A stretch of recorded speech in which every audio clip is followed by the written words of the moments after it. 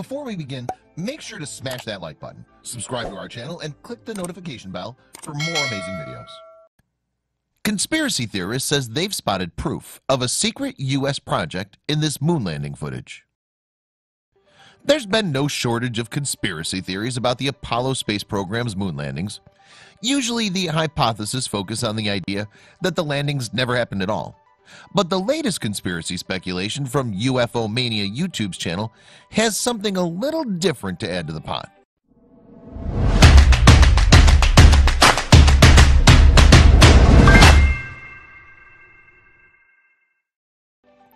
NASA's Apollo mission to put humans on the moon got underway in 1961. It took place after President John F. Kennedy told Congress that a new goal had been set for the U.S. space program. Kennedy said that NASA would now dedicate its resources to landing a man on the moon and returning him safely to the Earth.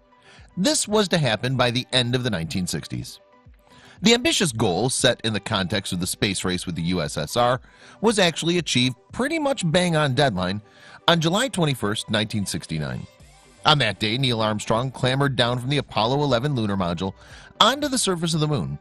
Strictly speaking, the goal wasn't truly completed until the three-man crew traveled safely back to Earth, which they did 3 days later.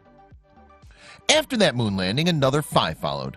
One, Apollo 13, had to be aborted because an oxygen tank exploded on board the spaceship 2 days into the mission.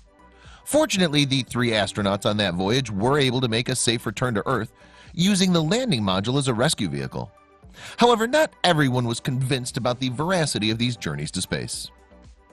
Bill Kaysing was one such naysayer, and his book, We Never Went to the Moon, America's $30 billion Swindle, which was self-published in 1976, has been widely credited as one of the most influential works in the moon landing conspiracy genre.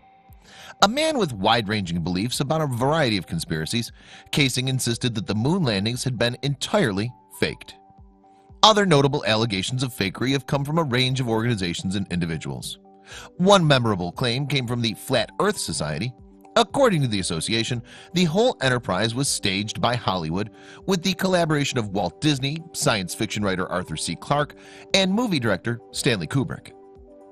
Author Milton William Cooper, meanwhile, believed that the entire moon landing operation had been shot in a huge soundstage. In an interesting variation, French writer Philippe Leroux claimed that the moon landings had indeed taken place, but that NASA had published staged pictures to hide valuable scientific detail that was evident in the real photographs. Over in the Soviet Union, politician Yuri Mikhin had a contribution to the conspiracy bandwagon. He asserted that the Communist Party Central Committee had assisted the U.S. government in faking the landings. So, moon landing conspiracy theorists have been far from rare over the years. But back to the latest conspiracy theory from UFO Mania, which concerns one specific moon landing, the 5th and penultimate one. That was the 1972 Apollo 16 mission crewed by John Young, who was in command, Charles Duke, who piloted the lunar module, and Ken Mattingly, who helmed the command module. Apollo 16 launched into a blue sky broken only by a few fluffy clouds on April 16, 1972, from Florida's Kennedy Space Center. After some technical glitches had delayed the launch by a month, everything went smoothly on the day. 12 minutes after liftoff, the Saturn V rocket had propelled the 3 astronauts safely into orbit. As the astronauts admired the view of Earth below them, the ship departed the planet's orbit and sped through space towards the moon at 22,000 miles per hour. On the 4th day of the mission, the craft arrived at its destination. The astronauts were scheduled to land on the moon on the next day. A little more than 96 hours after the start of the mission, Young and Duke undocked the lunar module from the command module and prepared to land. The lunar module descended to the moon's surface and landed just 890 feet from the target spot. They were on the moon. Young and Duke now had 3 days ahead of them on the surface. The astronauts took a break for some food before resting up in advance of the next day's moonwalk. The following morning, Young left the lunar module first, making him the 9th human to set foot on the moon. Now deploying the mission's moon buggy, the 2 men set about the various tasks they'd been assigned. Over the 3 days, the men completed 3 moonwalks, during which they explored various craters, collected samples, and took pictures. And it was one of those pictures which, years later in 2018, so excited the folks at UFO Mania. One photograph in particular excited them the most. It's a shot which they say shows something entirely out of the ordinary on the surface of the moon. The rather blurry lump in the background, to their eyes at any rate, is actually a building. And what on earth is that doing on the moon? The photograph in question was apparently taken by Charles Duke during the third and last moonwalk. And the commentary in the YouTube video revealing this discovery by UFO Mania says, in a weirdly robotic voice, "This is new evidence as to what's on the moon."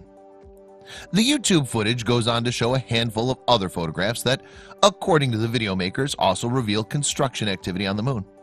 The photo from the Apollo 16 mission that UFO Mania has posted to YouTube is titled "Lunar Base Revealed in Apollo Image." The only other explanatory text attached to the video, which is dated April 2018, is the somewhat enigmatic Apollo 16 habitat building, spaceship, and extra personnel on the moon. Where the extra personnel are is a mystery, besides they're hiding behind the habitat building, or maybe they're even hard at work inside it. In the comments below the video, viewers offer their opinions. Dan R. Sturbo S1 is skeptical, writing, "How the hell is this real when NASA never went there in the first place?" Complexity Science has a similar opinion, offering, "There was no moon landing. Ask Stanley Kubrick if he were alive." Zach Mansour, meanwhile, confines himself to the brief but pithy comment, "That's a rock." In fact, the idea of putting buildings on the moon is not entirely without foundation. According to a 2016 Daily Mail story, some NASA scientists had been working on the idea of a moon base. They believed such a station accommodating 10 people could be built on the moon by 2022. And the European Space Agency even believes that the base could be built using 3D printers. But for now, Zach Mansour's "that's a rock" comment looks to be spot on.